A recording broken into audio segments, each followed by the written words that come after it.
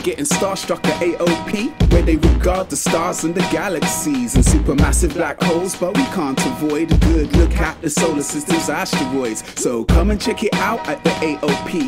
Observe the universe, there's a lot to see. Come to the planetarium and learn the story of research at this observatory. The story begins in 1790 with Archbishop Robinson's observatory, a telescope in Armagh to explore the heavens, and it's currently the oldest one in the same setting. And the longest daily weather record in the British Isles began there in 94, and it still survives. It's recorded at 9 AM every day, adding to our understanding of climate change. But looking in the sky, there were stars to see, and strange fuzzy objects now known as galaxies. They logged them in the catalogue, the NGC, still used around the world for astronomy. Now, as a result of their passion to communicate, the planetarium opened in 1968. You might know the first director, Patrick Moore, with the sky at night in sight, yours to explore. We're getting starstruck at AOP, where they regard the stars and the galaxies and supermassive black holes, but we can't avoid a good look at the solar system's asteroids. So come and check it out at the AOP. Observe the universe, there's a lot to see. Come to the planetarium and learn the story of research at this observatory.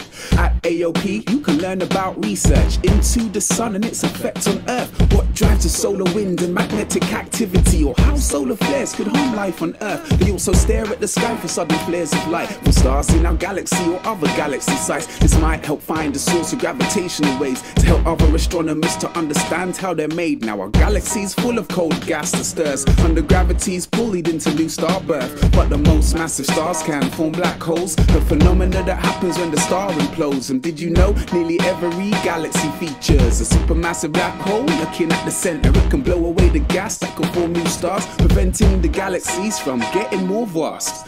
We're getting starstruck at AOP, where they regard the stars and the galaxies and supermassive black holes, but we can't avoid a good look at the solar system's asteroids. So come and check it out at the AOP. Observe the universe, there's a lot to see. Come to the planetarium and learn the story of research at this observatory. The asteroid belt's got a bunch of boulders. The Kuiper belt's similar, but they're much colder. We call them comets from the outer solar system, but some space rocks are closer. They're known as Trojans. You could understand it as if they were sheep and the shepherd is the planet. There's thousands at Jupiter and one with Earth and Mars. And some the AOP as well research. They establish what asteroids and comets are made from, with telescopes on Earth making observations of the way that sunlight reflects back from the surface, with special instruments that are built for the purpose. There's so much to learn from reflected light, and one day it might indicate the presence of life. It's been tried with Earth, but that's just the start, cause it could work on exoplanets around other stars.